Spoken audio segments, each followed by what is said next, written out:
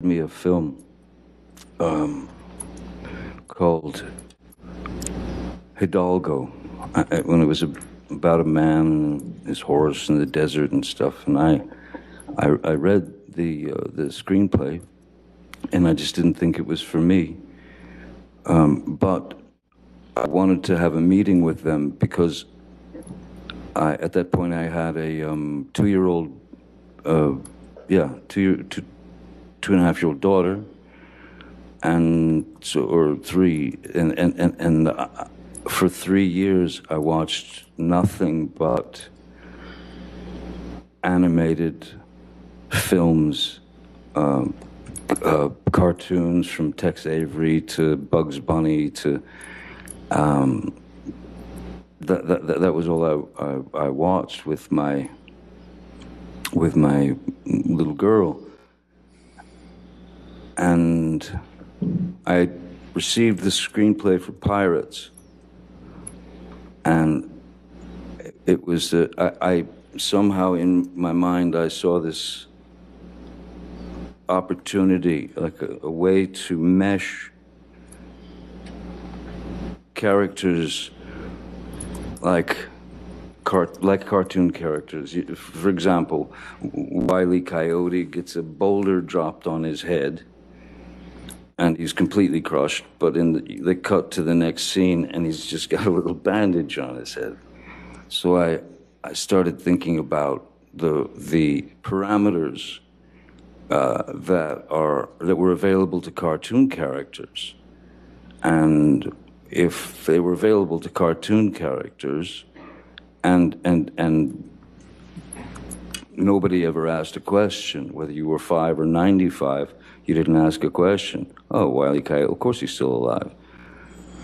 So I tried to incorporate these kind of ideas into the character of Captain Jack Sparrow, so that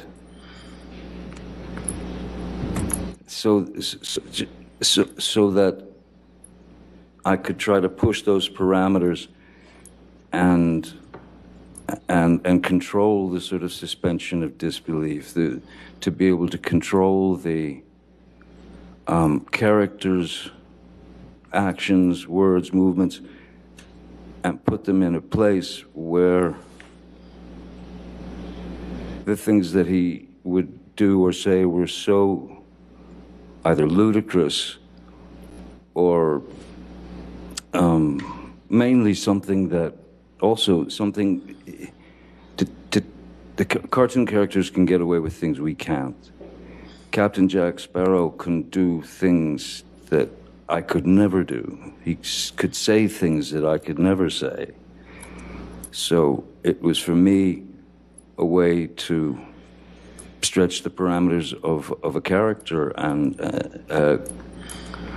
take a risk in doing that. But if it panned out, I felt I was on a pretty good mission.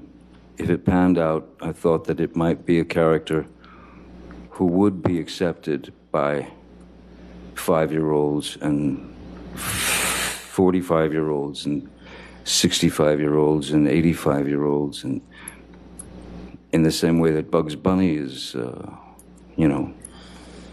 You mentioned believed. You mentioned that you received the script. When was that? I'm sorry?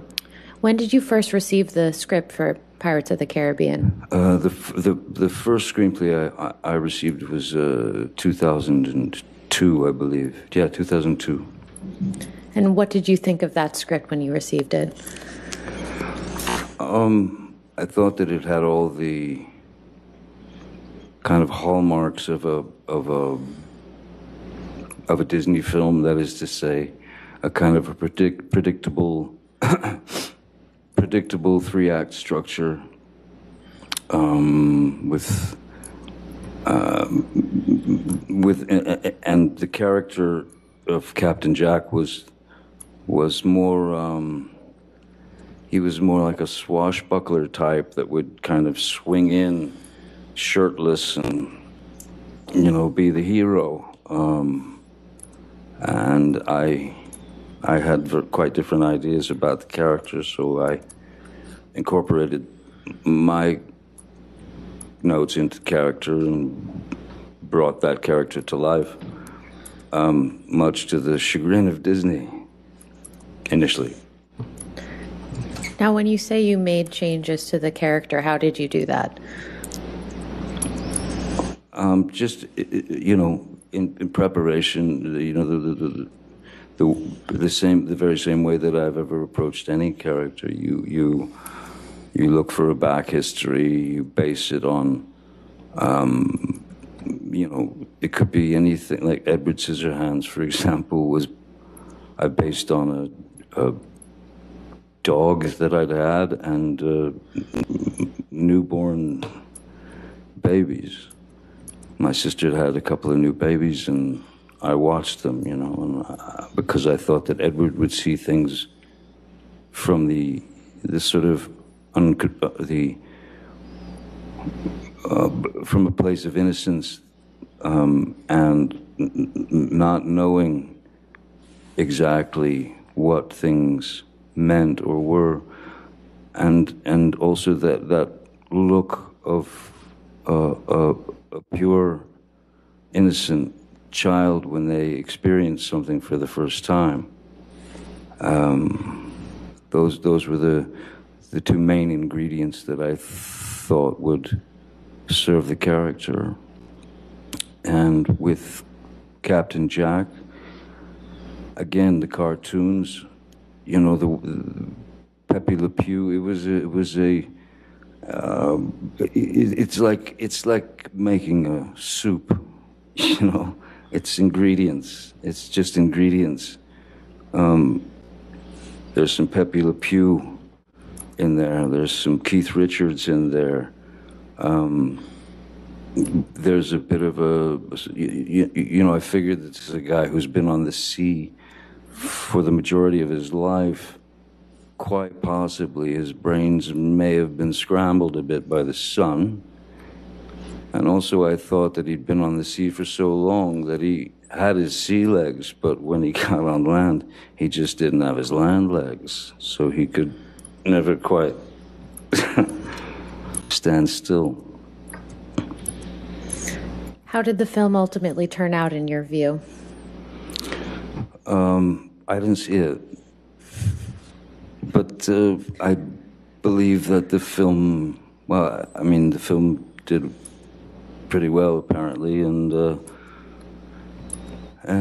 they wanted to keep going, making more, and I was fine to do that. There's great freedom in being able to. It's not like you become that person, but if you know that character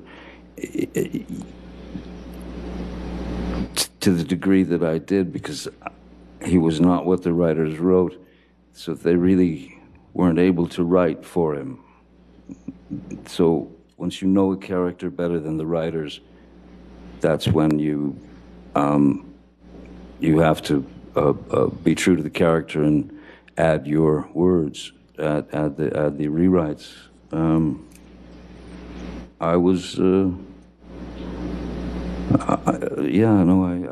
I believed in the character wholeheartedly, and